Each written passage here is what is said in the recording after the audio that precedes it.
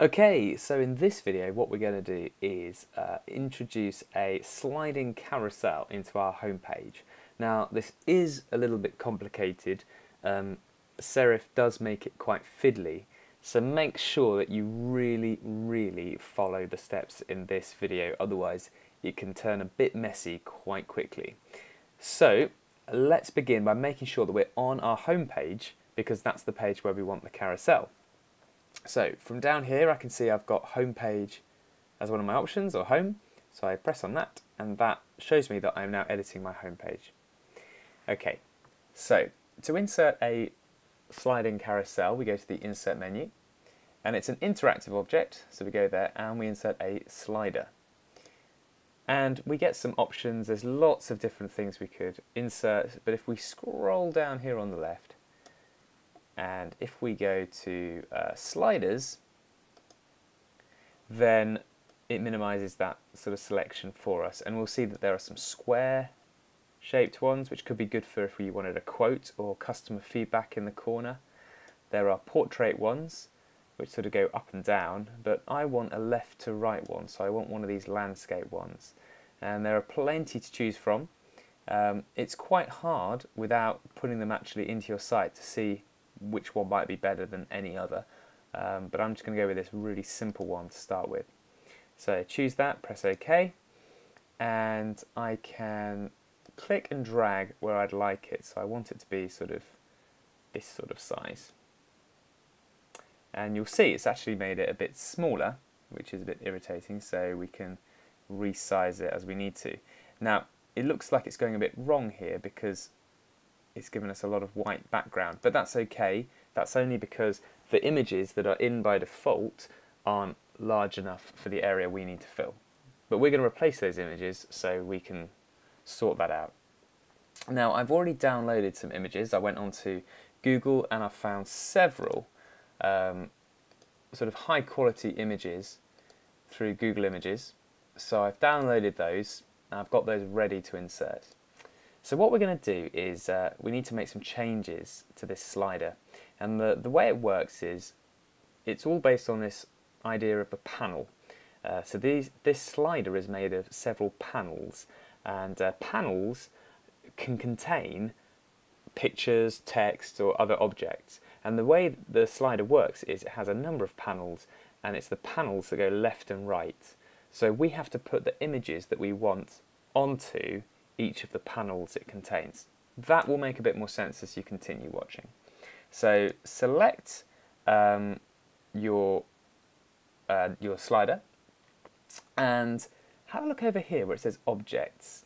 So we're going to move away from the sort of view of all the pages in the site. We're going to look at the objects in the site, and you'll see it shows that we've got a slider that contains 6 objects. So if we expand that, we'll see the slider contains a slider panel, another slider panel, another slider panel, in fact 5 slider panels, and a foreground which has just some buttons on it, which you can't really see very easily. In fact, I'll move that one over there so it's in line with our edge. But those buttons become useful because you can click on that. That's what enables us to be able to click sort of either side and move forwards and backwards.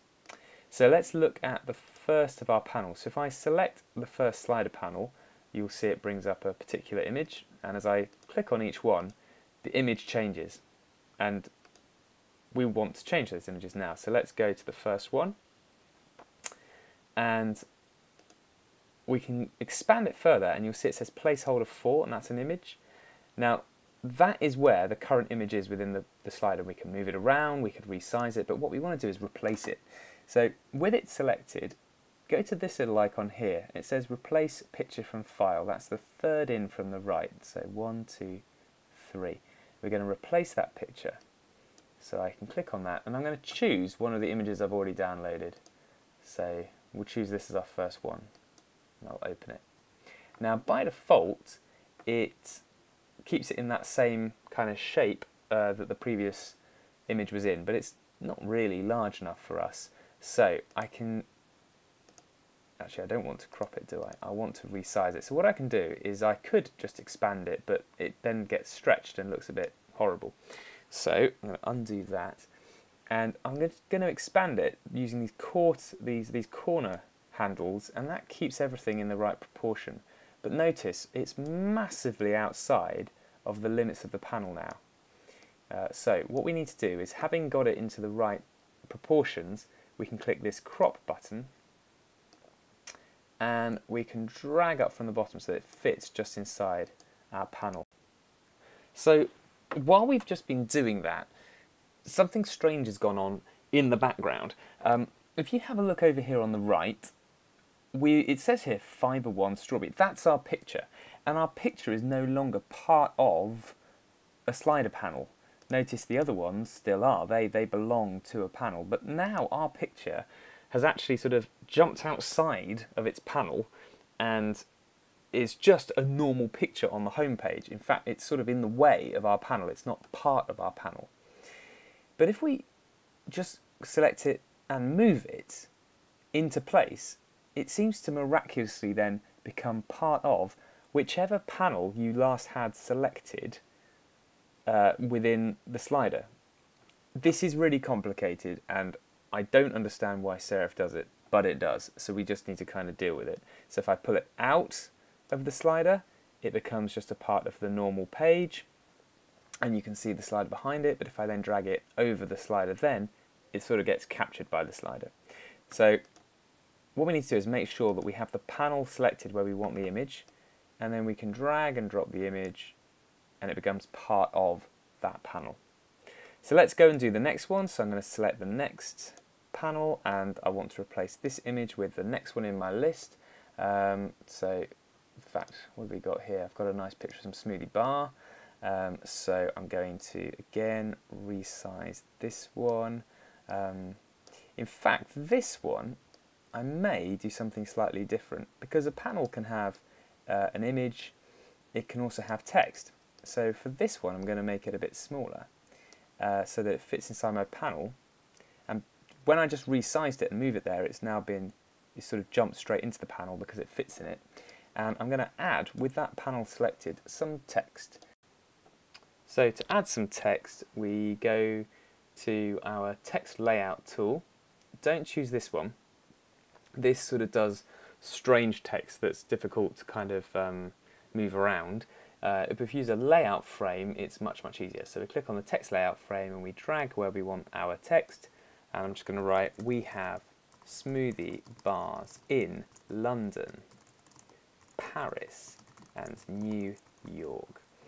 Let's make that a nice bit bigger and maybe a fun font.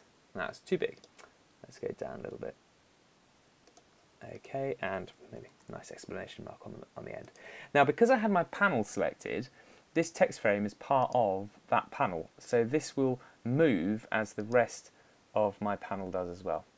Okay, let's do the next image. So again, we go into the next one, click on the image we want to replace, find another image to go in there. We're going to resize it again so that it just fits nicely within our panel. Crop it down to size, so a bit bigger, and you'll notice it's jumped out of its slider again, but as soon as we click it and move it around, it becomes part of our panel once more. Bizarre. Right, the next one, image replace, that's a nice one. Resize, relocate, crop. Might just shift that up in there a bit as well.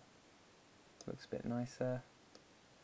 Okay, and then I can click off, and again notice it's here at the top. It's not part of my panel, but if I drag it and move it around and drop it again, lo and behold, it becomes part of my panel.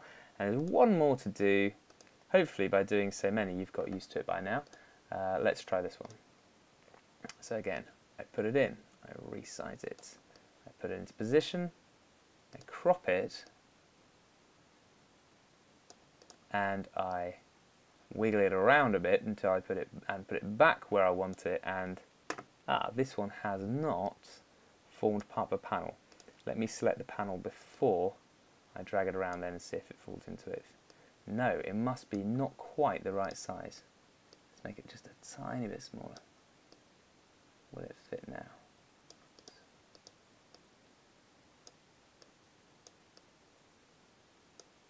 Yes, it has. You see, it's fiddly, and sometimes we need to have a little play around with this. So if I go through my slider now, you'll see that each image is in a different panel, and we can preview this and see what it looks like by using this button here, which is the preview site button. If I press that, it shows us what the website would look like if it's a real website. So we can see I can click on these buttons and it moves between my images. There we have the smoothie bars in New York and Paris. So you can put pictures in and you can put text in. And do you remember I moved that little button? That's because we wanted it over right on the right hand side. We resized, and those are our forwards and backwards buttons that we can use. So there you go. That's how to put in a sliding carousel in your homepage. It's not anywhere near as straightforward as it should be. It does require determination, motivation, a bit of curiosity, some creativity in your approach, a little bit of open-mindedness to slightly awkward ways, but hopefully when you've done it you'll be able to reflect upon it and think, yep, I've done a good job there, I've conquered a really difficult skill and made my site better for it.